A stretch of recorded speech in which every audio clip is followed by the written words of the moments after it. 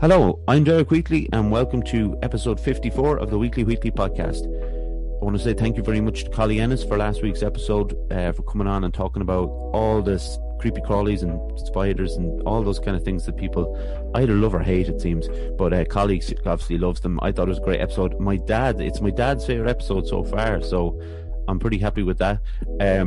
So thanks very much, Collie. We really appreciate it. Thanks everyone for all the support as usual, for listening, tuning in.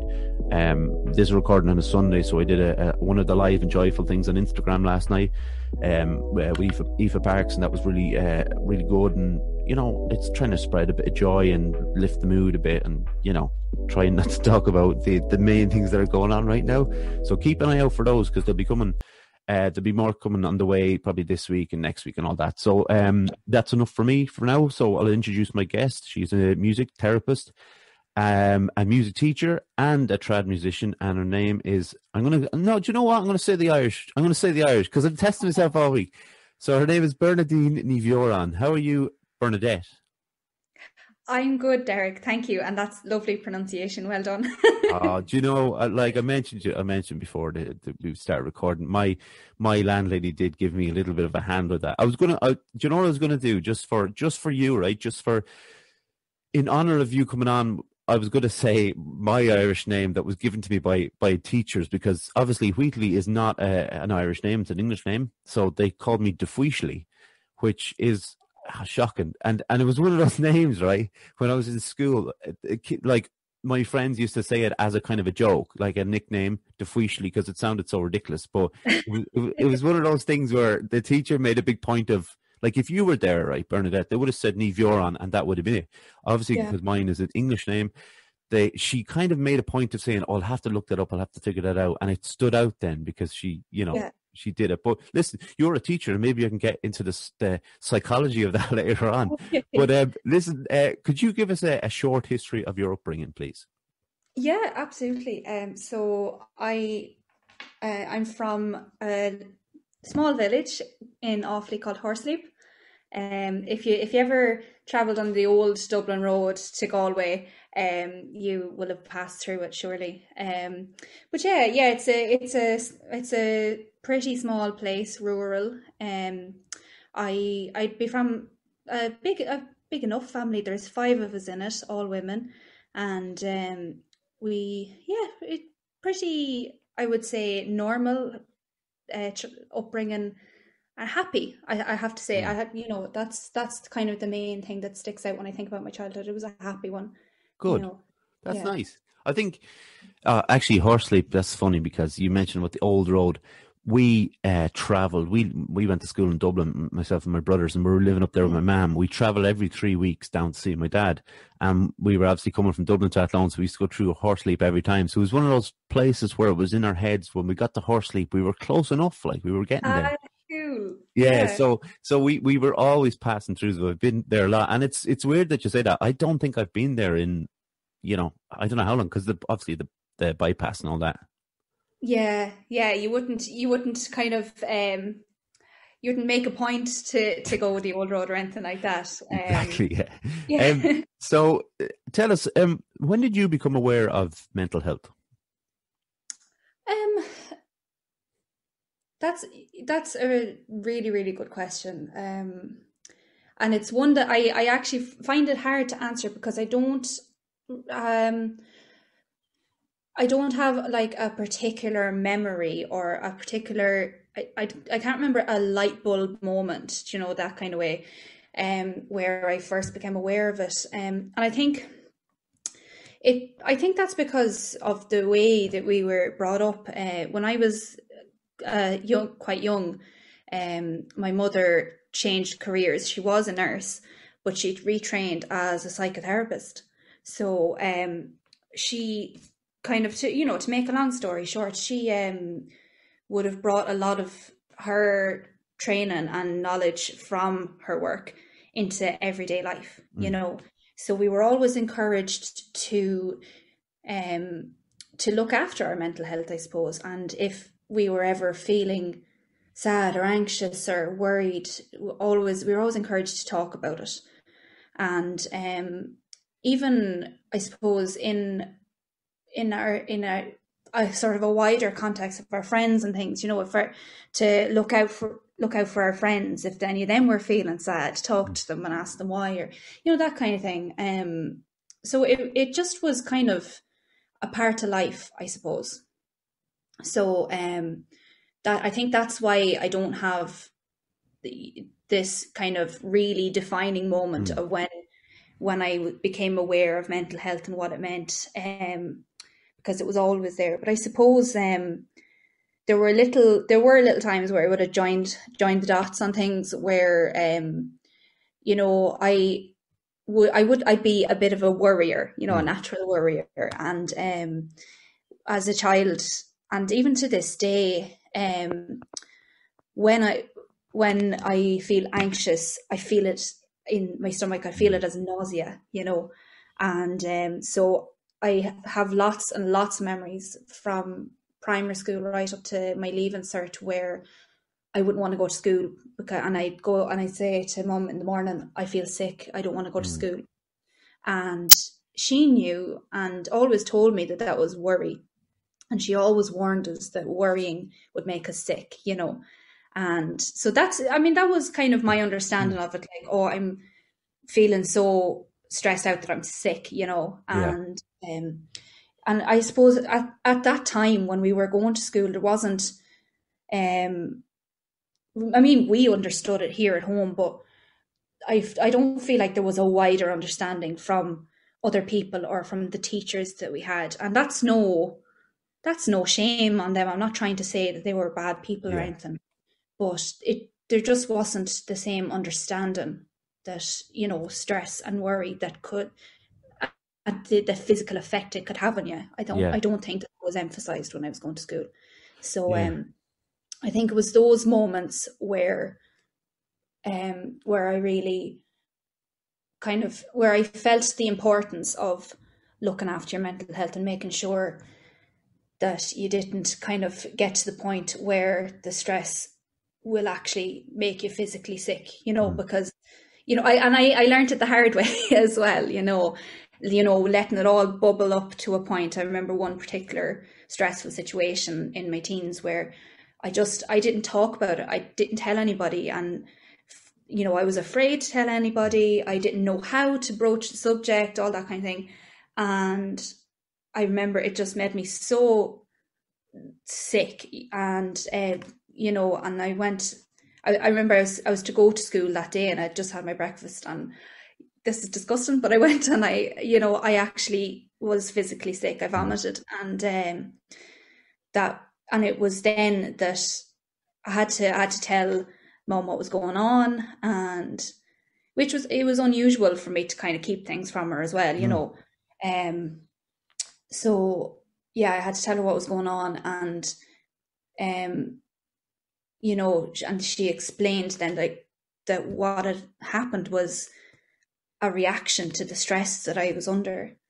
And that, I suppose, maybe I've just found my light bulb moment. There it is. Yeah. Well, this is the thing, Bernadette, right? Because over the course of, you're actually, I was looking it up today, you're the 39th guest that we've had on the show. This is such this is one of those questions that seem to really show kind of over Ireland and over age groups as well, because we've obviously had different age groups as well. And you speak about, like, in school, it was the same in my school, but they just didn't know, and it wasn't it's not a slight on them or anything like that. But yeah, that worry, I had that in school and I didn't know what it was, and didn't know what to put it down to. The kind of nervousness and worrying yourself sick. And I think it's great that your mum was able to kind of bring it into the house and kind of remind you or let you know what it was. We had a guest on, Nicola Glynn, and she had the same experience as her mum was within that workspace where she could bring it back and tell her kids in particular that this is what it is and this is what you have to look out for. So it's encouraging in that sense. I like to think that everything's improving all the time with it, and like a lot more people are speaking out about it. I think it is in certain ways, yeah. Yeah. So, but yeah, that's a really good answer actually, because I like the way you kind of worked it out as you were going along. But here's the thing, right? It's a question that really nobody can answer like spot on. Nobody knows exactly when they found or when they heard or became aware of mental health. So it's just one that that's why I like to kind of send it to the guest in, a few days beforehand, so they can maybe just have a little think about the ideas and the memories of it, Yeah. So obviously we're going to talk, a lot about music in this episode. What were your early musical influences? Oh, now, excuse me, a real mixed bag. Okay. Because I think, like I said before, we're a big family here. There was the five of us here growing up. There's two older sisters than me and two younger. Me and the younger sisters are kind of like, I call us a second batch, because there's quite a big age difference. Okay. But yeah, there's all of us, and then there's obviously my parents, and then my uncle lived with us. Well, he still does live here as well. Lives here at home. So there was eight of us in the house growing up, and everybody had their different tastes. Mm. So there was always music on in the house, but it was always different depending on, I don't know, who was there, who had theirs on the loudest, or sometimes everybody had it all at the same time. But there was a lot of trad on the Dubliners, because my dad and my uncle are very into their Irish music, and Uncle Mike loves the country music too. So there was a bit of that. My mum, mum likes a bit of everything. I know when I think about her record collection, there's a lot of kind of Motown, that sort of music, because my mum was born in England, grew up in England, so I don't know if that's a direct connection, but that's what she likes anyway. And then, I think the biggest influence would be from my oldest sister, Mary. She is an avid music lover, and she has a massive collection of music. And it was like, as a kid, because I really loved music I think for as long as I can remember. I just have always loved music and thought about music all the time. And I remember her CD collection and tapes, as it was back in the day as well. It was like a treasure trove. It was so cool. And I'd spend time with her. You remember, you used to record songs off the radio? Yeah. I'd spend a lot of time doing that with her, or she would make me little mixtapes of the different bands that I liked from her collection, and yeah, it was pretty amazing, and she always kind of encouraged that as well. And yeah, there was just so much music all the time. I could be here all day talking about it, but I think in terms of influences, she would have been probably the biggest. Yeah, that's like we were similar, but there's only three of us now in the house, three lads, like, and we were similar in the almost like who could play it the loudest, because there was quite a difference in our tastes, and that's good, because I think it kind of, it does still kind of come across like, that you may not like their favorite bands, but then something will come across where you kind of think, actually, that sounds quite good. So I do quite like that. The influences are quite mixed, and it is a good thing to have loads and loads of different types of music that you're into, obviously, but because there's something for every kind of mood then, and we'll obviously chat about that. But when did you start playing music then? I started playing music in senior infants. I remember really distinctly, a local music teacher had sent flyers to the school. They were on blue paper. I don't know why that's a memory, but yeah. So I remember just taking that flyer home, and that weekend, Daddy went to the music shop there in Tullamore and bought a tin whistle and brought them home. He brought home whistles for each of us, because you can't get for one and not the other. In that, so we all had tin whistles, and then I went to lessons, and learned kind of some of the basics, and that was kind of where it all started off. Yeah, that's where it all started off, with that little Little tin whistle with the red sticker. Yeah. Yeah, I actually started on tin whistle too, believe it or not. I think it was second class or something like that. But so Yeah. I want to talk a bit about trad music because I know you play trad music, and it'd be very disingenuous of me to not say this because it wouldn't be my favorite type of music, right? Cool. Yeah. But the reason I'm telling you this, it's because otherwise people will be thinking that this show, I'm always been honest on this show. That's the whole point of this show. But what I will say about trad music, what I do love about trad music is the passion. There's Yeah. amazing talent like musicianship, but the community that it creates, because I could be wrong saying this, and I'm sure I'm wrong. I have been many times on this, but when, if there's a trad session going on in a pub, people can just join in, like, someone grab a guitar, they want to join in and play that. I do love the idea of that because it is very, very inclusive, Yeah.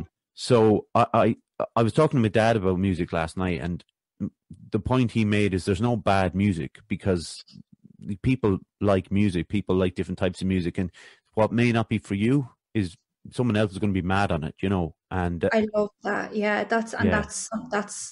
that'd be my belief about music as well. I hate to hear people saying, "Oh, that's crap," Mm. because someone else likes it. You don't have to Exactly. listen to it. Exactly. That's exactly what it is, though. You don't have to listen to it. You don't have to be part of it. Like, but what is it that you love about the trad scene? Um, well, I think a lot of what you've actually just said is just the fact that you can go to a session and you can sit down and play a few tunes, and you might know everybody there, Mm. but the one of the biggest things that I love about trad music is the attunement that happens, at a trad session. I mean, you know, you don't know for sure what tune I'm going to start next, but Mm. it's just, you know, I might start off a set of reels or something, and I just kind of give a nod to somebody, or it might be the tiniest little thing, a bit of eye contact, and they know that I'm going to change the tune. Mm. They listen for a second, and then it about a bar, and if you know it, you join in, Yeah. and you can often pick up a tune in a matter of seconds as well at a session, and it's just, I really, that's one of my favorite things about it, is just that the kind of the non-verbal Mm. interactions between the musicians are, they're so small, like that you wouldn't notice them, but when you really think about it, it's it's magical, like, Mm. it's great, and yeah, it's just wonderful. That, I think that's one of my favorite things about it. Yeah.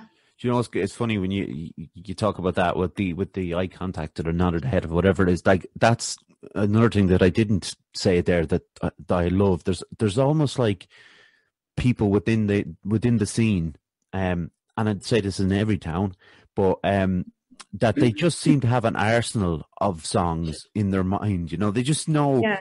And like you're saying, you may start playing a reel, and then they're off. They go for it, and like that's what I guess the point is of me saying that, it's not my kind of music, but I appreciate everything that goes into it, and the crack that people have around it. Like, that's another thing. Yeah. And I actually quite like the slower kind of music where is it a shanos? Is that the right? Shan knows singing. Is that what Yeah. you're?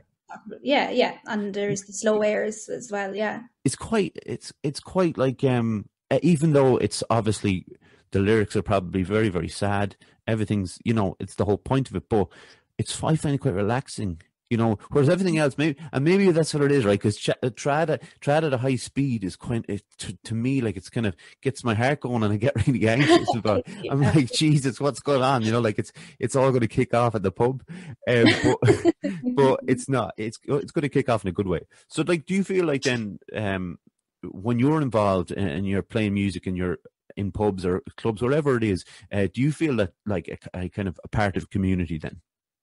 Yeah, absolutely. And I mean, when you grow up when you grow up musically, I suppose, in Mm. the trad scene, you meet so many people, because maybe you go to Flas, or maybe you kind of get roped into a Cayley band or something. But you travel around, And because one of my sisters played music as well, that would have been close in age, and we'd go far and wide for sessions. And with one of our music teachers who to this day is a good friend of mine, Camillus Heine, he taught us so much music and so much about he taught us so much about the heart of traditional music, which is what you're saying about the community that you feel playing with other musicians, and the fact that you could be sitting in a big circle of musicians and it's just there's nothing around you but the music. And to be part of something like that is just it's indescribable, really. It's just so wonderful. And it was something that really kind of kept me going as well when I'd come home from college. And because obviously when you do course, like I did the BA Irish Music and Dance in Limerick, and it's performance based, and it's high standard, it's at times high pressure, and that's not a bad thing in its own way, but sometimes you just want to come home and play tunes and not worry that you're not putting enough variations into it, or that you didn't hit that roll right. You just want to play some tunes. And it was one of the kind of saving grace type things. When I come home at the weekend, I knew that maybe Miller was having a session in P. Egan's and Moat or something, and I could go and just let rip. It was great. So. Yeah, have you ever played outside of the trad scene? Have you ever gigged in any other type of genre, I suppose? Kind of. Well, I played in a pub band there for a long time while I was doing my masters, and that kind of brought us around. But we were doing a lot of like ballad and a lot of Irish songs. Still throw in the odd pop song, put a trad twist on it, kind of. Yeah, there was that, and then I'm part of a band now called the Cardinal Sins. We'd be a Celtic punk rock type thing, Oh, right.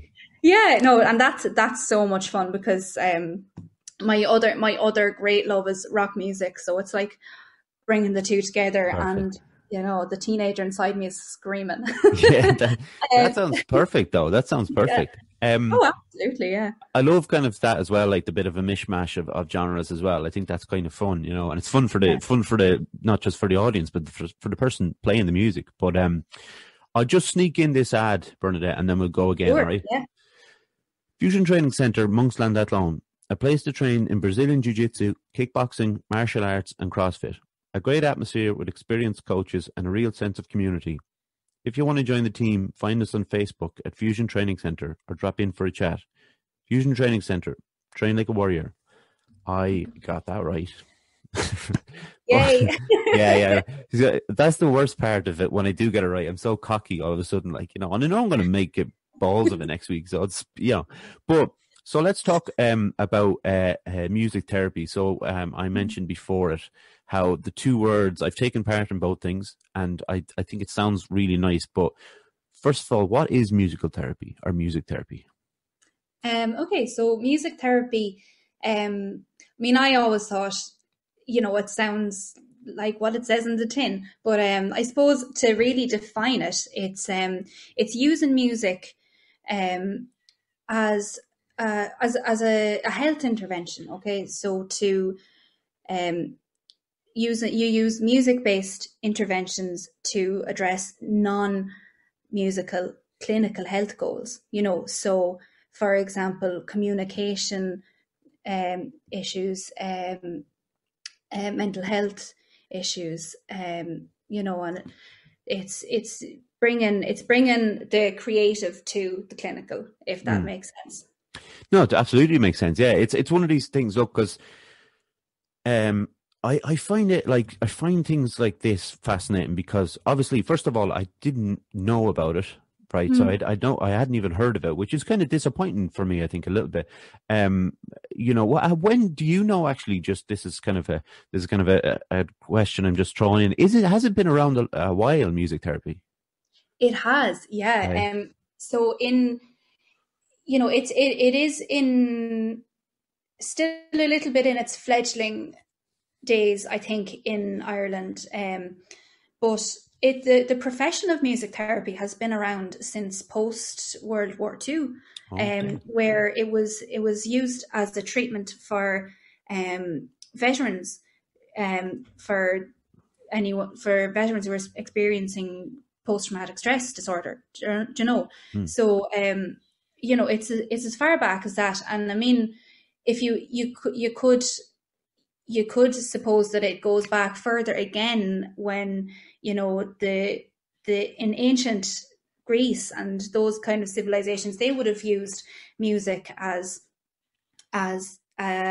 just in a kind of a health context. I think I read somewhere once in where it was used in treating something like arachnophobia or something like that. Really? Yeah. I think now I'd have to check Yeah. that one, but I'm sure that's what I read because I thought it was so strange. But yeah, it was, as far back as that, we've at least known the health benefits Hmm. that can be got from music, and from arts and creativity. But as a profession, it would have started in those days post-war. I Hmm. think in the 1950s. Yes, in the 1950s, it became kind of an official profession. Okay, so so it like you say, it's still fledgling days, but it's not. It's around a bit longer than I thought it was. Thought it was. But so, why did you want to become a musical therapist, a music therapist? Why do you keep saying musical? I should scribble that out. On music It's therapist. funny.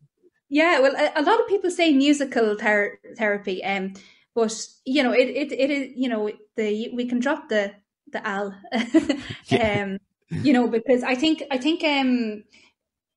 when I think there, it kind of gives a sense that it's not, saying musical therapy.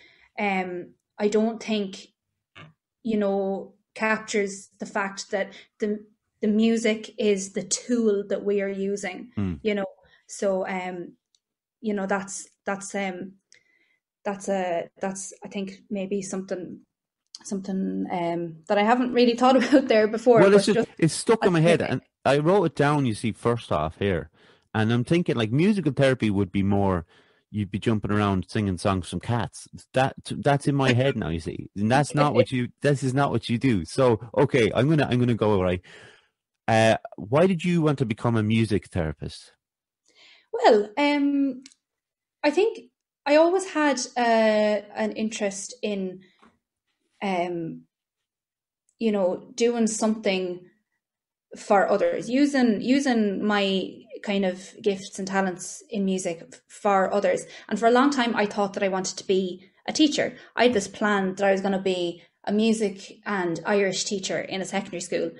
But then I remember doing some work experience where I got to teach a secondary school class, and I did not like it. Okay. So, so I went to college with this kind of, I knew I wanted to do music anyway. So I said, right, well, I'm just going to do this, and let's see. I'll think about it after. I kind of, in terms of career and everything, I just said, right, I'll find something.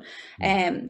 But we were at a lecture to do with careers in my first year of the BA, and they mentioned music therapy, and I was like, wow, because I never had the confidence or anything to go for psychotherapy Mm. or anything like that, because the route for that from leaving cert, it was high points, and I thought, oh, I'll never get that, Yeah.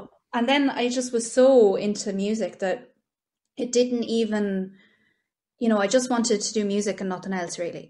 So when I heard music therapy, I thought, wow, that sounds cool. There was just like this little click, and I looked into it a lot more, found out that there was a master's down in Limerick, Mm. and I looked into it and I thought that is for me.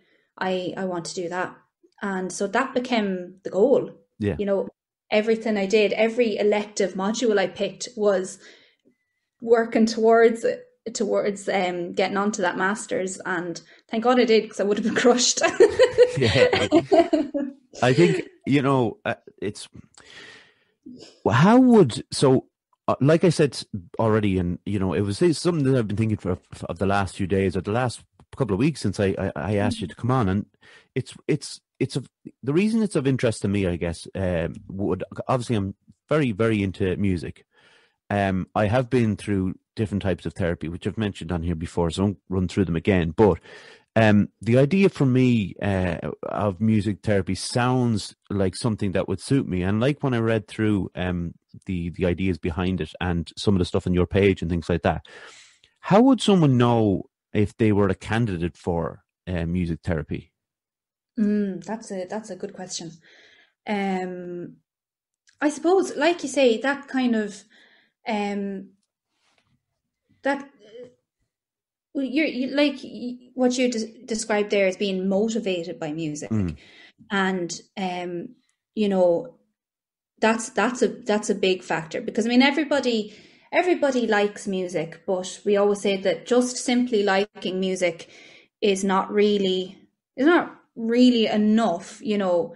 And I mean that's just I suppose that's something we kind of put out there as well, because when we'd be working in different types of clinical settings, you'd get a lot of referrals that when you ask for the reason that you're referring the client, you'd get just they love music, you know.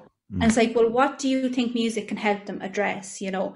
So I suppose it's just, if you think that music can help you in some way to achieve a non-musical goal, as we say. So maybe that's for someone, you know, improving their mood or alleviating the symptoms of stress or depression or anxiety, or just even that using their own resources, that they have their kind of potential to you know, maybe find new skills that they didn't realize they have. I find it a lot when I'm working with older people, or people who maybe they have a degenerative disorder or disease that, you know, is bringing them limitations. Music can help to bring out new potentials in them that they mightn't have realized that they had, or, you know. So that's something that can be something that would you know, make someone a candidate for music therapy. So do you like, you obviously get a lot of you know, people who have been going to therapy and then they get, like, say, recommended to you, as like you said, if someone who's really into music, they get recommended to you. Do you get people that come to you without a referral as such? Someone who would, like, almost like walking off the street, but you know what I mean by that phrase. But yeah, just someone that would just come to you without going through another kind of form of therapy. Oh, so like do you mean like a self-referral, or they haven't done it? Okay, a self-referral. No, I don't get a lot of those, and but I don't think that's for any particular reason other than that I work in settings where I work in a lot of disability service settings, and so there's a manager, or there's a key staff who is making the referral.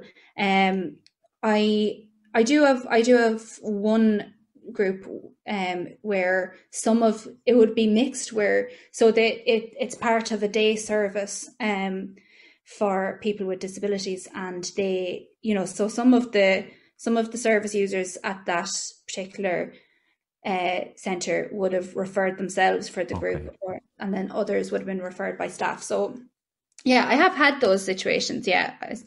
So if anybody so if anybody who's listening to this and thought like, oh, this sounds like something for me, they can go to you. Oh, yes, absolutely. Yeah. Oh, they can. You know, you can absolutely self-refer, and you know, you can I mean, it all starts with reaching out. Isn't that it? You know, it all starts with a text or call or an email, and you know, I can then talk with you and have a chat, and we can talk through, you know, your reasons for, you know, why you're coming to music therapy. What would you like to achieve for yourself? Or, you know, if I'm working with someone who might not have that kind of self-awareness, I can speak to their staff about it Yeah. and with them, it obviously depending on the client. But I think the fact that music therapy can reach such a wide range of people where perhaps traditional talk therapies can't, always do, because, we can work on a verbal level, and verbal with music, and the two combine, or we can just work on a completely non-verbal level as well for anyone who might need that, Yeah. Like I say, right, the traditional therapies have helped me an awful lot. Yeah. But I will say at the start, when I first started going, and I was between two, I was in, first of all, in the Westmead one, then I was out in the Roscommon, the medical centres. They're quite an intimidating place for somebody who's, it's not the staff, by the way, it's not that, but for someone who's with anxiety and stuff, it's like, corridors, long, echoey corridors, and then you go into a room and it's just a table and a chair. Do you know what I mean? Like, there's something kind of intimidating about that. Well, there was for me, so I wouldn't speak for other people. It's quite institutional, and I think that's a bit of a bad word these days in Ireland. It's kind of something we're trying to shake off, really, isn't it? Yeah, you're right. Actually, yeah, we are trying to shake it off. And look, I the thing about it, like, I don't know what I expect the rooms to be like, if you know what I mean. I'm not having to go at the people who set up the rooms, anything like that. Yeah, There's a certain amount of budget as well that goes into it. They can't decorate it with libraries of books and stuff. It's just not possible. If people come to you, then what kind of setup do you have? Well, usually I go to the client, so I might go to them in their homes or their residential. If they're in residential services, I might go there, or in their day service, I might visit them. I suppose it's partially because I work on kind of a freelance basis and I don't have my own center yet. Yeah. But that's something that I would like to have, in the future. But that's another thing. But yeah, I go to the client where they're comfortable, and that's how I've been working on it so far. So yeah, I would bring. So I suppose whatever is portable, which my guitar is what I bring that everywhere that I go, and then I'd bring a selection of instruments, and I'd always have a conversation with the staff maybe there, or the parent, or the whoever the kind of main carer who is seeking out the service for the person they're caring for, and we'd have a conversation about what might work best.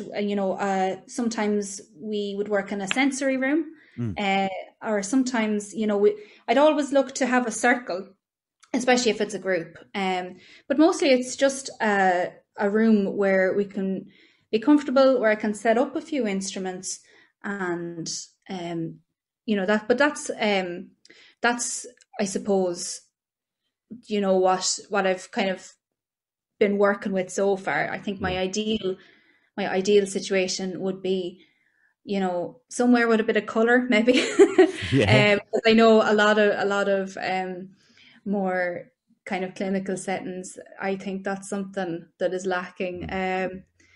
But so yeah, just somewhere that is comfortable, maybe a couple of plants here and there.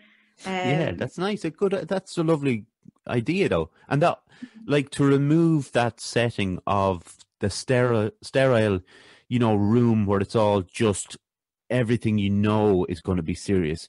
Do you know what I mean? Like, it doesn't have, like, I think the whole point, like, my idea of just chatting to you now, really, like, about music therapy is that it's not going to be full on talk, getting deeply rooted into your childhood.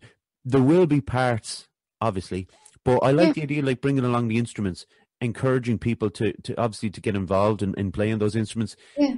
Do you find that people are, like, I know it depends on the person, but do you find that people do like getting involved, participating in a bit of music like that? Yeah, I suppose once they get comfortable, and it's something that you kind of you do you are told obviously when you're training, but you learn it along the way, is that not everyone is going to straight away want to, get into playing an instrument. So you won't always have someone who has had experience with either making music or playing instruments before, and I mean that's an important thing as well. You don't have to have previous musical experience.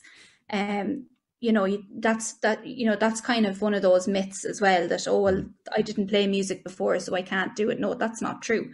It's for absolutely anybody who, is motivated by music. And but yeah, so you you would, always have to go with the client's comfort level, and if they're not comfortable straight away, you know playing on a drum or playing any kind of instrument, then you have to work with that. I mean, that'll be my approach. Yeah. I work with the person who is in front of me, and I work with them as and where they're at. And I suppose that, that's kind of part of the humanistic approach that I take on, and that's what I believe in. But yeah, so I think that, we can forget ourselves sometimes, because especially if, we're musicians before we trained as therapists, and we're automatically comfortable with playing music. And it can be easy to forget sometimes that not everybody is, so you definitely, there you do that, but that's part of building up that trust, that client therapist relationship, and the trust that comes with that, so maybe it might take 6 weeks before your client even looks at your instruments. For some people, it might start out by listening to some music, whether it's live music where you're playing it, or you might play some of their favorite artists, or some, it always depending on your client and who you have in front of you. Well, now that you mention that, because this is another thing I read recently on your page, actually, the familiar song kind of theory, the idea behind it, and obviously I looked it up afterwards. So could you explain, like, just kind of the idea behind the familiar song therapy? Okay, yeah. So it's familiar songs is just, I suppose, what we call, your client's favorite music, and it's just, it's songs that might hold significant meaning, or maybe your client just enjoys that artist. And it can kind of, when you use that music, you follow that thread. Maybe I work with someone who likes Ed Sheeran, so that might involve us playing an Ed Sheeran song together, where I kind of play and sing it, and they might play and sing it along with me. Or we might listen to it, talk about the lyrics, and it's kind of, I find it really, really useful for bridging a gap, and making a connection. It's like, well, I'm here and I'm interested in your music. It shows that you're interested in the client and what they have to say and what's important to them. Rather than coming in and saying, oh, well, I don't know any Ed Sheeran song. You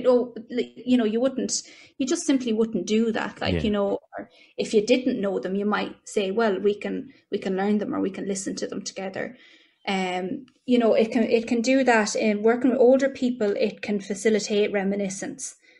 And so that's where, when you were saying about going into your childhood, you might sing or play a song that they knew as a teenager.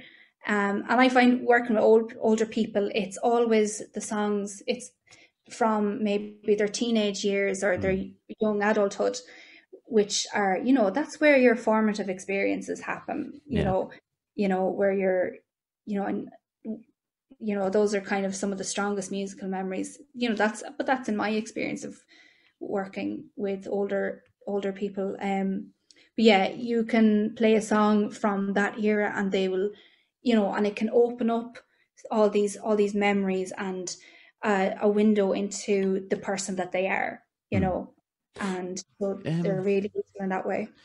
yeah, because I love the idea. I think everybody can relate to turning on a song and bang, you're back to, when you're 15 or whatever. I think everybody can kind of, that's a universal thing. And for me, there's songs that I love, like, and just like adore the songs, and they will bring me back in time. But there's also songs then that, like, I listen to, and they hurt, like like you're Yeah, saying about formative years, whether it's you broke up with someone, or something terrible happened, like with maybe someone passed away around the time that this song came out. It could be any number of things. Like, yeah. what is the kind of thing for you when it comes to that? Like, because obviously you don't want to just all happy songs to make the person happy, because you No, have to it's dig never deep about as that. well. Yeah. Yeah, it's never about just playing songs and making people happy. Like, I Mm, think that's a big misconception. That music therapy is always happy, and it's for cheering you up. mm, It can look like raw emotion, and it can be sad. I suppose it's about what those songs bring up for you. And you might take that song then, and um, you might use lyric analysis where you would, look through the lyrics and talk about what the lyrics bring up for you. Or if it's like you say, it brings up, just the song itself brings up a memory of a loved one who passed. You might kind of delve into that and process the emotions and memories around that, mm. that arose from the song. So I think that's a really powerful way to use familiar songs. But you mightn't always know that that's going to happen. But I suppose part of why it's so important, um, why it's so important to kind of use music carefully, is that it can have that effect. Mm. And if you have someone who, you know, is not trained in therapeutic skills, and this isn't to say that anyone who is going into uh, a day service or a nursing home, like, they're not doing a bad thing by Yeah. going in and playing a few songs.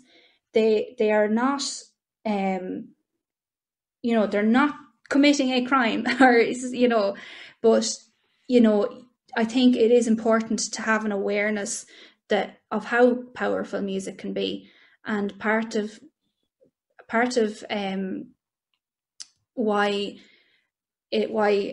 a music therapist is important, or trained qualified music therapist is important, um, is that we do have the skills to kind of process that emotion that can be triggered from music Yeah. with the person, and we can do it safely. You know, um, like, it's all about context and that as well. But um, yeah, it can be so powerful, Mm. and that is why I think if you are looking for music therapy, you need to find someone who is trained Yeah. and qualified. If you're looking for music therapy, and this is your chance to sell the name and the brand. All right, yeah, I know this is the worst part having to do with that. But where would they find you if they were looking for some music therapy? Well, I work under the name Anam Kjol Music Therapy, and we're on almost all of the socials. We're on Facebook and Instagram. We also have Twitter and LinkedIn. And my details are on the IACAT website, the Irish Association of Creative Arts Therapists. Okay. And you can go to that website. Actually, that's a brilliant website, where there is a registry of creative arts therapists, and that encompasses music, dance, drama, and art therapy. So you can, whatever modality you want to want to work with, you can put in the keywords music, awfully, and my details, and maybe some Okay. others will come up. Yeah. Your modality and your location, and then you pick your therapist, whoever Brilliant. sounds like you. I didn't realize there was a spot where you could kind of go to for all that, because we are actually having an art therapist on. I think it's 3 or 4 weeks time. Oh, Um, great. yeah, so I'm really looking forward to that chat as well, because again, it's something that I want to piece together, but the two things together. But it sounds like the music therapy. It sounds great crack, like not great crack. That's very. It sounds like something that would suit me a lot better than things that I was doing, even though I was helped out a lot, you know. Yeah. You're also a music teacher. That's right, isn't it? Yeah, well, I give music lessons, and I suppose it would have been my bread and butter through Mm. college. I suppose teaching trad music, there's kind of an informality about it, um, but yeah, so I do. I give music lessons in trad music, and so that's another side of things. You've been able to do that now, still, obviously, kind of Zoom, Skype kind of situation, are you? Yes, Yeah. thankfully, yeah. I've been able to run some of my therapy sessions as well. Okay. Some, depending on the kind of technology that's available to my clients. But yeah, I've been able to keep my music lessons going. Thankfully, got I got clued in over the summer, like, because it all stopped in March, and I wouldn't be very good with technology, so I didn't really know how I would do a music Mm. lesson, or even a music therapy session. I was just like, that, how on God would that work? But over the summer, I got kind of clued in and was able to kind of bring it back. Then I was able to work in person a bit in September, but when it all kind of started to get out of hand again in October, Mm. it just was transferred online, and it kind of, it was, it's not without its challenges, but Yeah. it's been working. So Yeah, that's the thing, like, because the fact that you're able to find something. I'm exactly the same as you, but talking about technology, I'm not good. That's why, and I say I have to bring his name up. I'm contractually obliged every week. No, he's my buddy, and he does the podcast with me, but he's the tech side of stuff, and I'm the mouthpiece. So it works fine, but without him, I would have been, pretty lost, because, like I say, I'm not great. But how satisfying! I always like the idea of teaching the arts, I suppose. yeah. Like, how satisfying is it to see, like, the pupils, like, or your students progress, and like, build their skills and confidence? Oh, it's so great. Mm. It's one of my favorite things about teaching music. It's just that, especially when you see the confidence Mm. that kids can gain from learning an instrument. It's amazing. And or even, doing, they might come in, they might be very shy, and then they might do their concert at Christmas, or at the summer, the end of the term, and you can't, you're it's indescribable, really, Mm. just watching them. I just get very emotional, like, It's- oh, absolutely. Yeah, I remember one concert I had. I think it was one of the first ones that all the teachers in Doonashy and Moat had got together, and we put together this big concert. It was actually 2019, I think. okay. Yeah, I think it was 2019. We all of us teachers got together, and we put together a concert of all our different music classes. And I came home from that and I just cried, because I had kids that only started in September, or the previous September, who were getting up, and they were just playing for their mammies and daddies and friends. And it was amazing, to Yeah. see the progress from starting from scratch in September to getting up and doing their little thing at a concert. Was brilliant. But That's one of my favorite things about it. isn't Yeah, isn't that lovely though? Like, because I think it's a massive thing for them, because I remember when I was enough to bring it back to myself again. I apologize, no, but that's okay. I have that thing where, right, we played in the Mansion House in Dublin, right? I don't know why it was the Mansion House, right? But I remember Metallica played there the year before, so that was pretty good. But I was Oh, about very eight or good. nine, right? And we had recorders. We were playing recorder at that point, and we played Planks the Irwin, and we played it live in the Mansion, and it left a huge Wow. yeah, it made a massive impression on me. And I know my mom was obviously there. She was like very, very proud. Like all the parents were very, very proud. But yeah, like I guess like it's class to hear you talk about how great it is and how emotional it is. But then for the kids as well and for their parents, Yeah. it's a big, big thing. And like music, we were talking about this. I was talking about this with a friend the other day because we do a live and joyful thing on Instagram. So we have people on for 20, 25 minutes, and it's about joy, and we try and avoid any of the, the tough things that are going on. And Yeah. someone asked me, why is joy anyway? And I was kind of like, because I didn't want to, like, joy is quite, it sounds like quite a high bar, and then you got maybe happiness, maybe contentment. But I thought for me, joy is like a 4-minute pop or rock song, right? Because it's like you were talking about there, it brings you back to a certain place, but sometimes it's just a song that's just you've loved since the first time you've heard it. You may not have Yeah. a distinctive memory attached to it. And then I was like happiness for me is like sitting down watching a good film, and then like contentment is chilling out with a book in front of the fire. And I was just trying to work these things out. I was really trying to get the person to come on the show, but it didn't work. But I was like selling it. I was like, but Okay. like, would you agree with that? Because obviously music is it seems to be just everything in your life. Like, it's a bit of, it covers a lot of stuff. Would you agree with that kind of assessment of it can be just pure joy to listen to a song that you love?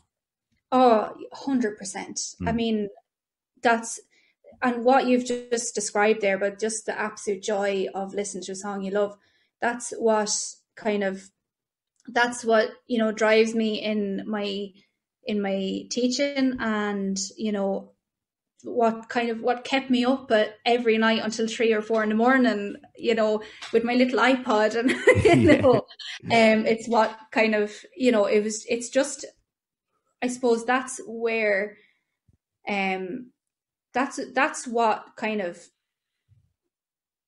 drives, I suppose, the obsession. I always say Mm. that I'm kind of obsessed, where I just want to feel that all the time. I Yeah. just want to get that feeling, and I suppose I want to share that feeling. I want to share how music can just give you so much joy, even if Mm. it's only for a minute, if it's for half an hour, whatever. Yeah. The joy that you can feel and take away from it as well. Yeah.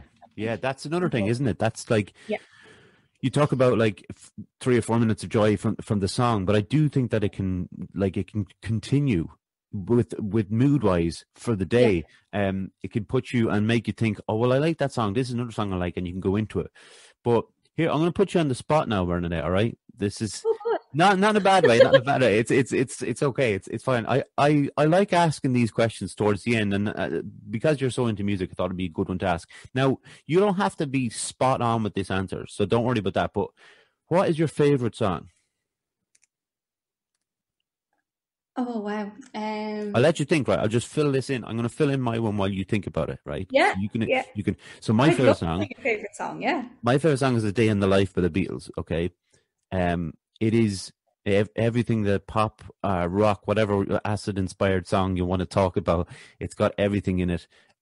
Piano, amazing voice, orchestration, all the things that you want in a song in 5 minutes, and then it ends with these nine.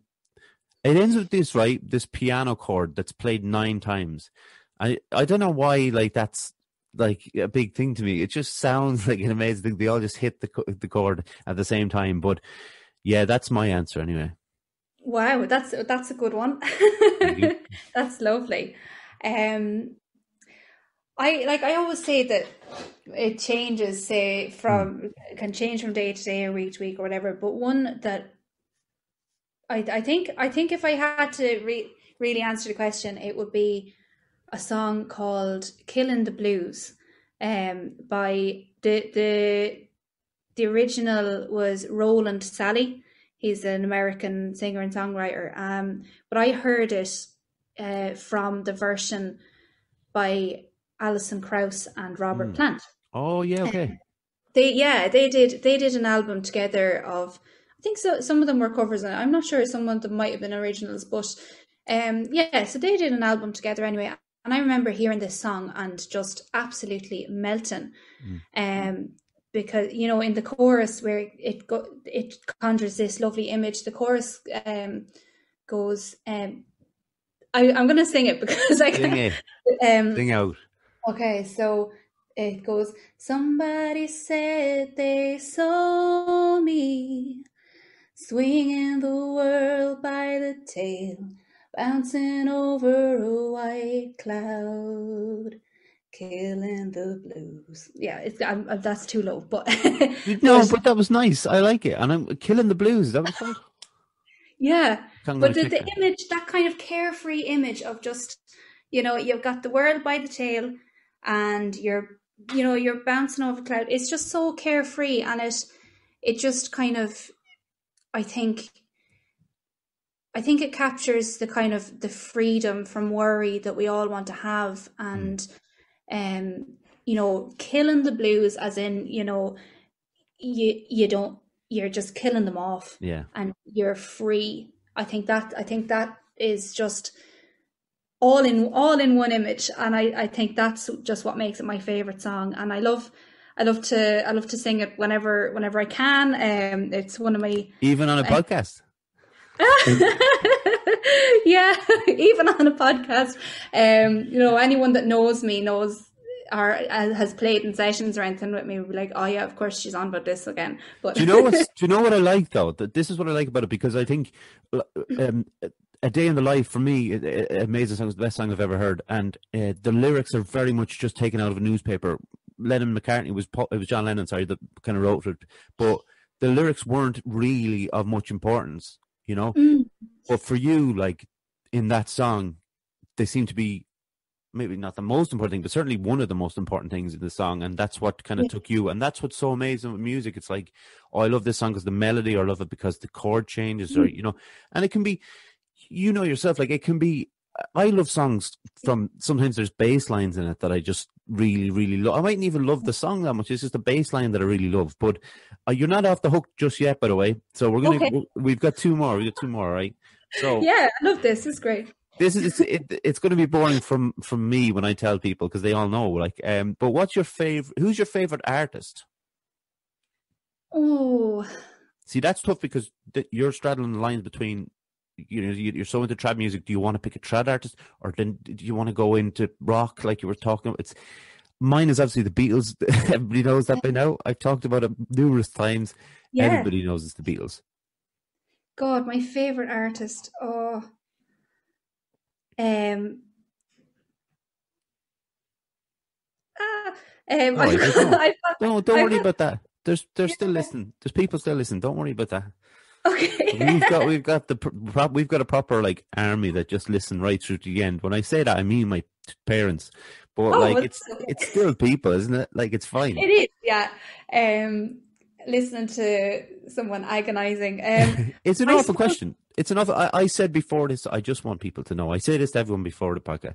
I said there's no kind of trick questions there. You'll know every question, and then this is the first time this is the first time in all these episodes that I've put someone under kind of this kind of pressure to name an Oh, ad. Okay, I tell you what. Like, forget about the grand scheme of things. Like, okay. who lately have you been listening to the most? Um, I have gone back to. I think this is kind of my answer Hmm. anyway. And I don't care if I get slagged. Green Day is my Oh, favorite artist. right. I've gone back to listening to Green Day an awful lot in the past year, even just um because I don't know, like I don't even know why I didn't listen to them as much. Like as a teenager, it was just Green Day all day, every day, Hmm. and I just they're just a band that never get old for me, and I just have loved them. Love they can do no wrong. They Yeah, and I think going back to some of their older stuff, like obviously Dookie, and Hmm. I really like Nimrod as well. But I think it's just I've gone back to listening to that an awful lot more, because I suppose um especially in the last year, I've not had to kind of, you know I've not had to learn songs out of Yeah.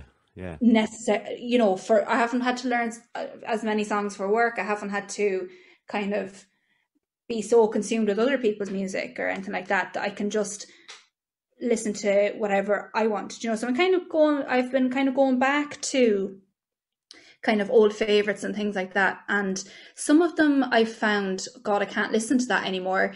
And some of them, like Green Day, I'm just like, oh, it Yeah. just makes my heart happy. And I was supposed to go see them there last summer when they were coming with Weezer and Oh, Fall Out Boy. That's one that I can't listen to anymore. Fall Out Boy, no. they haven't um, aged well, I wouldn't have said. no, I don't think so. And so I said, right, I'll just go to the bar when they're on. But but no, yeah, definitely. I was so excited, so I was disappointed when that didn't go ahead. Yeah. But yeah, definitely. I think I'm listening to an awful lot of Green Day again, and just yeah, a lot of that kind of vibe, Mm. So like then like okay, because we've covered, I think we've covered music for sure, right? So we've covered I had one more there I'm not going to ask you because it's even harder than the last two. So te- Oh, so but okay, I will ask you actually. Do you know what? I will ask you. why not? It's Why my not? podcast. I'll do it. But have you ever heard it? Because I have not, right? I'll answer straight away. Have you ever heard an album that you've been able to listen to from start to finish and think there isn't a bad song on that album? Oh, yeah. Really? Loads. Oh, so Oh, I've many. never found one. I've never found one. It's mad. Really? Yeah, yeah. Oh, wow. Well, I suppose, do I have to name one? No, you Or don't have to name one. I just, yeah, because it's an interesting thing because, I'm a massive Beatles fan, but yeah. Revolver is my favorite album of all time. I adore Revolver, but Yellow Submarine is on it, and Okay. and this is the thing about Yellow Submarine. I think Yellow Submarine's a lovely little ditty for kind of like preschool kind of age group. I think that's class. You get to sing along and make a lot of noise, It's sort but of become that, hasn't it? Yeah. yeah, whereas like for the grown man, sitting there with the earphones on, headphones on, or whatever, and they're listening to the album, and then it hits Yellow Submarine, it kind of kills it a little bit for me. And I can go right through. I'm not going to name loads of albums, but I can go right through all the albums, and there's always one. It's like the artists have this pact that they've made that they can't just Mhm. put all their good songs on it, and then I don't know. It's weird, but so you've come across a lot of albums that are perfect. Yeah, yeah. But what's perfect? Like everybody's kind of idea of perfect or that something like that is different. That's interesting, actually. So, do you think that I'm I'm striving for this perfection that's unattainable because I don't believe in perfect? That's a tough question. I said I'd finish with the tough questions, and I'm throwing that out there. No, I think it's me. I think it's probably me. Well, who knows? You could find your perfect album one day. I could Never give up. never give uh, up. Yeah, yeah. I I need to start suppose. listening to. I need to start listening to new albums, though. I'm not very good at keeping up to date with music. Okay. Well, maybe have a listen to. Um, this would be one of mine that I never skip a song on this album because I this is would be kind of like one of my perfect ones, Hmm. we'll say. And it's actually by a local enough artist, Gavin G from Tullamore. Okay, He I heard has the name. Oh, have you? Yeah, Great. yeah. Um, he has an album called Getting There. Yeah, Hmm. that's it. Getting There. I was a teenager when he brought it out, and I had met him a couple of times in sessions because he'd be a friend of Camillus's. So we'd kind of met at sessions and things, and so I was like, oh, I know him. I'll buy his album, and I was just in love with it. I was absolutely obsessed with it, and Okay, even to this day, I never skip a song on it. okay. So Well, have a That's look a at that if you that's a want. good one. That's good. I'm gonna check that out. One last question, so before we head off. Apart from music and that, what do you like to do in your spare time? I love to read. Hmm. I've always loved reading. Um, one of my favorite things to do every year was do you remember the MS Readathon, where you read loads of books and got sponsored to? No, Yeah, did you never do that? No, I don't think so, no. it was, I don't know to even do it anymore, but yeah, it was a thing, and I'd go around on my bike and get sponsorship from all the neighbours, and it was gas, and just to read books all day. But yeah, no, I love to read, and I like to go walking and running as well. I'm really starting to like running. Now that I kind of know how to do it a bit more properly, my fiance kind of helped me to do it properly. Is he a big runner? He would have been in his teens and that, but he kind of he has a like a hamstring injury, like the kind of flares up every so often. Yeah. So yeah, he kind of can't do it as much as he wants. But yeah, so he kind of taught me a little bit and taught me that I can run further than I thought. So yeah, which is great. So I'm really starting to love that. But one of my favorite things to do is to just go off somewhere in the middle of nowhere, like a big forest, and just sort of get right in the middle of all the trees and just enjoy that, just kind of listen to the trees and the birds. And that sounds very hippie, but it's just something that just fills me up. Like, I love it. Do you, just because you mentioned your fiance, do you have a date for the wedding yet, or no? No, it's always a bad question on that answer, but you do you have actually no, I won't say any more of that, but no, yeah, okay. it's okay. Have you been actually engaged long? Yeah, we've been engaged since, I think, 2014. But we were both in college and finishing out college, and then we were starting to, getting our careers going, and there was so it's just something that's we've never prioritized. Obviously, we know we want to spend our lives together and things like that. But we're trying to get going on building a house. So that's kind of the project at the minute, and we're kind of like, well, do we want a house or do we want a wedding? And like, yeah, that's the thing. Like, it's it's going to happen, but there's other things to kind of get sorted first before you can go ahead and book the date or whatever. Hope I got out of that one. That's okay. No, I can ask all the time. I don't mind. Look, that's the thing. Like I said, I asked someone there recently as well, and I was like, "Why did I ask that?" Like, but it's fine. It's only a bit of crack. But listen, Bernadette, it's been brilliant having you on. Thank you. It's great to be here, and I hope that I've answered your questions clearly and in a manner that can be understood.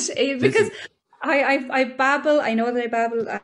Hey, if people are listening to this podcast, they know what babbling is. All right, trust me. All right, it's 54 episodes in, but no, honestly, you did answer the questions correctly, and like I said to you earlier on, people know to go to Anam Kjol Music on Facebook, on Twitter, on Instagram, so they know it's there if they want to go and check it out. I'm always happy to have a chat with anyone who wants to know anything, or who would kind of want to maybe talk about anything they hear on the podcast. If they want to kind of, if they want more in-depth answer, absolutely come talk to me. I'm happy I could talk about it all day.